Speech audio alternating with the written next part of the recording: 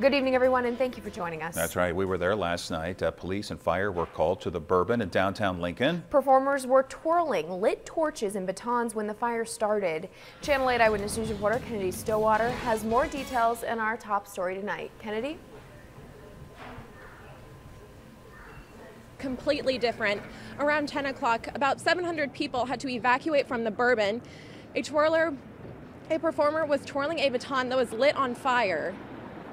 When she went to put it out, she went to one of our work wings to put it out, and the kerosene knocked over and spilt, and that lit on fire.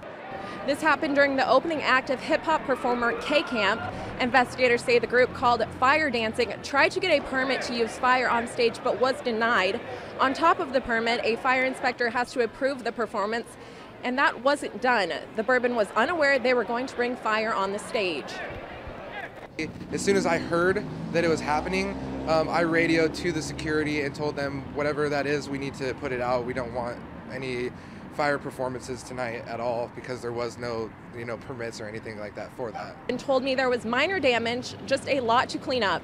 The fire inspector was still investigating as of this afternoon. Officials say the Bourbon will not be cited, but fire dancing may be cited. The Bourbon will still be holding all scheduled events, and as for K-pop, they're trying to get it rescheduled as it was a highly anticipated concert.